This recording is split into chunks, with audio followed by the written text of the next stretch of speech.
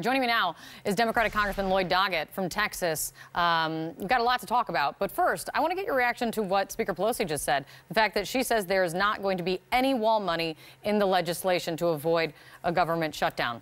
Do you think that's the right position to be taken right now? I agree with her fully. She's been firm and effective.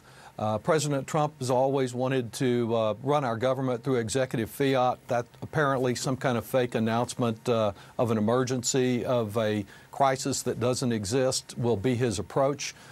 He has disparaged this negotiating committee since it first began.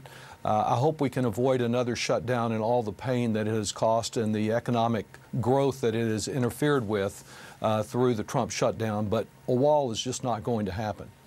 Congressman, I have heard some Democrats who are on this negotiating committee who don't want to really have a bunch of money going to the wall, saying, though, that they are open to some wall money in order to, don't let the perfect be the enemy of the good, is basically the argument. You clearly don't see it that way.